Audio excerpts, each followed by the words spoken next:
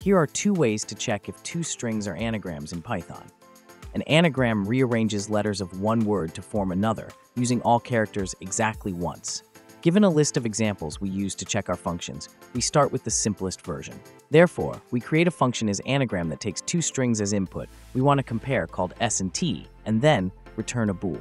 We start by comparing the length of s and t, and if they don't match, we can say it's not an anagram and return false and end the check. If true, we can use the sorted function to create sorted lists of the strings s and t and compare them to each other. If they match, we return true, else we get back false. We then use a for loop to loop over s and t in the examples list. Then we create a result variable where we assign the result of the isAnagram function to the two-string s and t.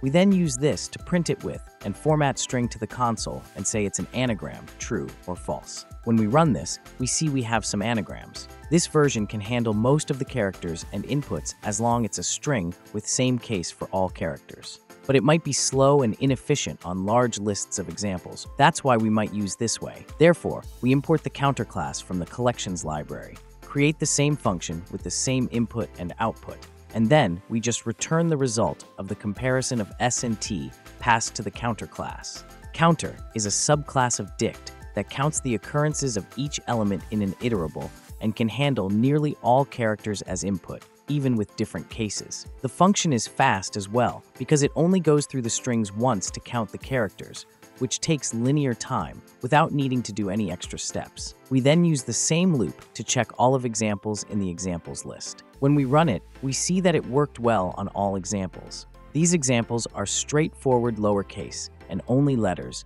and one example with a number.